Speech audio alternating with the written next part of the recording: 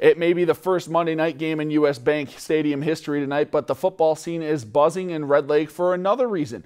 Over the weekend, the Red Lake football team was one of 3 teams invited to the Vikings Winter Park practice facility, where they participated in a special Chalk Talk session with Monday Night Football commentator John Gruden, as well as some Viking staff. The Warriors also received a $2,000 donation from the Vikings in conjunction with ESPN, Gruden, and the Dick's Sports Matter initiatives for new equipment and other essential football needs. If you've enjoyed this segment of Lakeland News, please consider making a tax-deductible contribution to Lakeland Public Television.